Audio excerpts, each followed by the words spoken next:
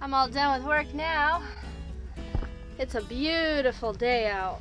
It's so calm right now. It's really, really nice. It's feeling like a turn of season. Hopefully it stays that way. I'll probably go back to winter a couple more times. But this winter was very easy winter. Anyways, I'm gonna head over to see Pete at his shop and see what he did today. So let's go.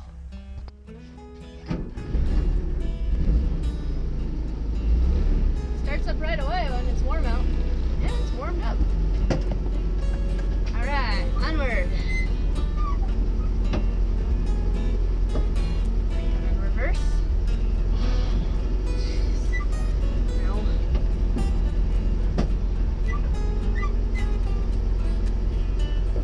There it is. I think that's it. Yeah.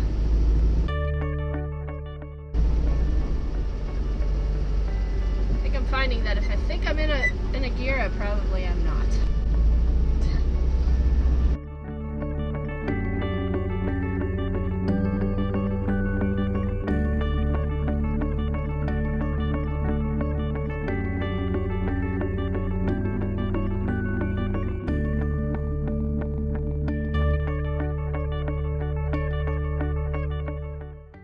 What is the term for what you're doing, and what is the name of the material, or you know, the...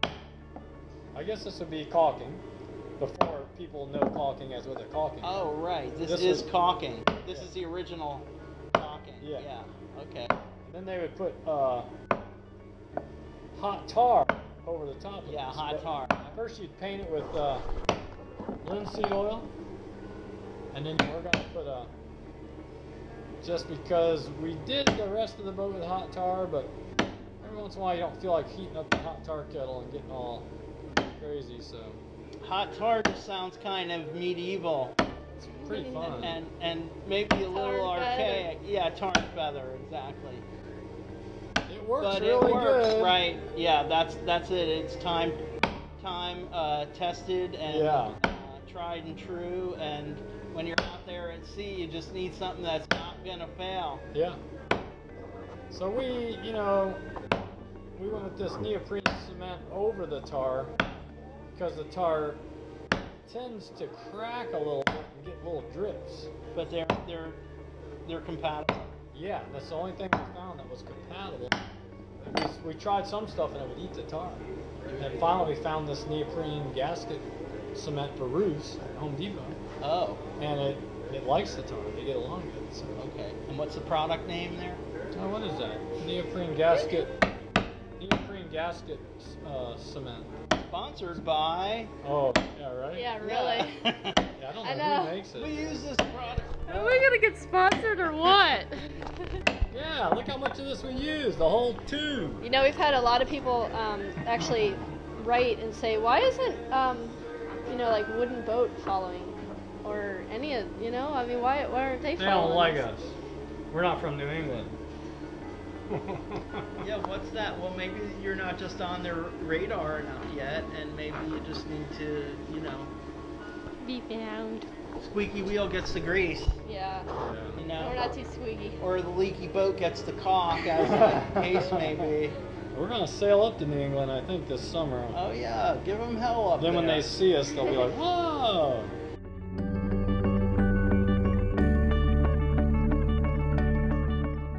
Of the this hatch project. baking process. process. Exactly. I feel like, I would have missed out on a lot if I didn't pop in.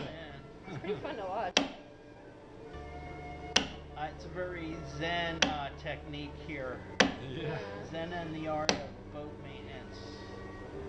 And it smells nice. And we've been surrounded by fiberglass boats down the boatyard, and those poor people are grinding on glass and wearing full suits, looking like wearing these astronauts. full suits, and we're cutting like, into what this planet are we beautiful in? old heart pine that I reclaimed, and oak and cypress and.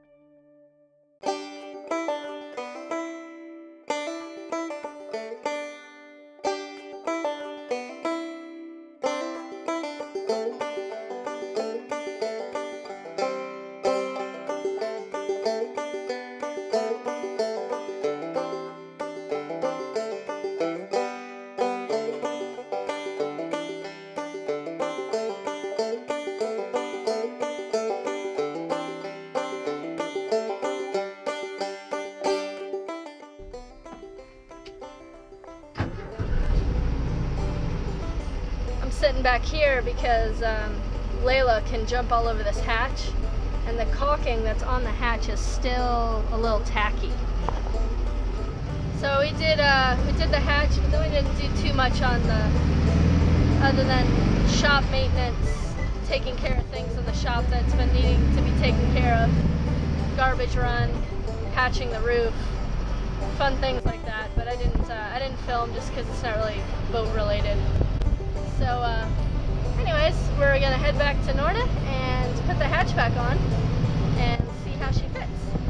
Unfortunately, we got to do the bottom, and Pete's shoulder's not too good, so I'm gonna try to get off of work a little early to come by and help him hold up things, and so I hold it up while he hammers.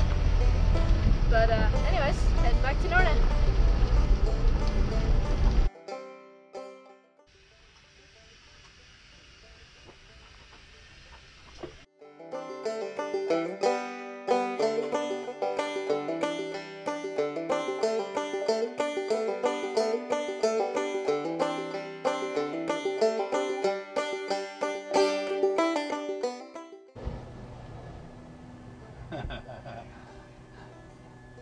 It goes too far. Grab the edges, that's why they're there. Yeah.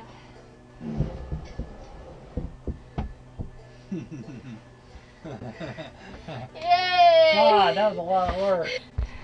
Believe it or not, that was a lot of work. We still ain't done. We gotta put something here to hold it down now. Yeah. But that'll be Beautiful.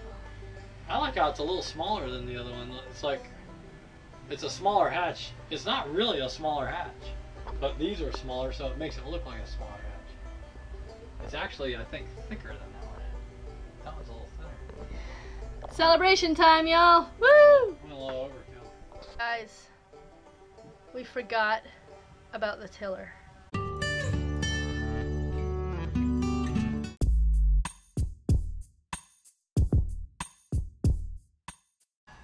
Cool. We factored all that in. Have some beer and chill out a little bit tonight. Have a little celebration for finishing the hatch.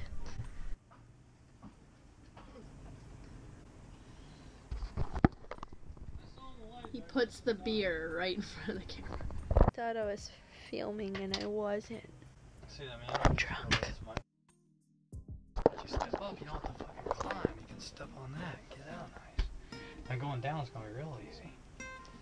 And you still have to step on that corner. And we can make that a step, that corner. Yeah, why is that? We can make that a step. We don't even need that. Because that's like a corner of the bed. We can turn that into a step. Why don't we take that And then foam you piece step out? there. Take that foam piece out and see how that helps. Well, I think it should be Take it out and see what happens. Like, well, now I think try that's it. too low, but yeah, that's good.